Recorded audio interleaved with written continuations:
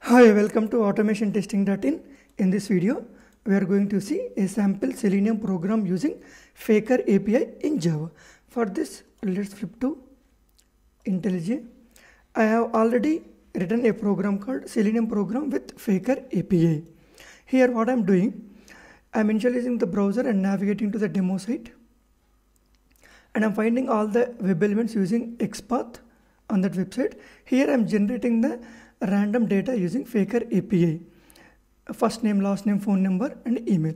I am providing the same set of data to the application and I am executing the same script multiple times. Here I will execute the script 2 times and both the times it should execute without any issues, as for the unique fields we are providing a random data, means unique random data. So it should execute both the times without any issues. Let's execute the same thing.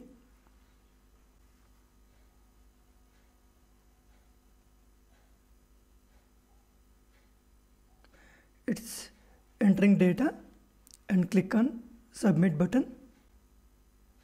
It's navigated to the next page and inserted into the web table. And we'll execute the same script again without changing any data. Run. This time also it should execute without any issues, as for the unique data we are generating random unique data using FAKER API. It's entering data and click on submit button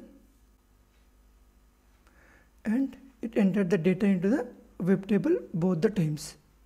This way you can generate the fake data and you can feed into the application for unique fields using FAKER API.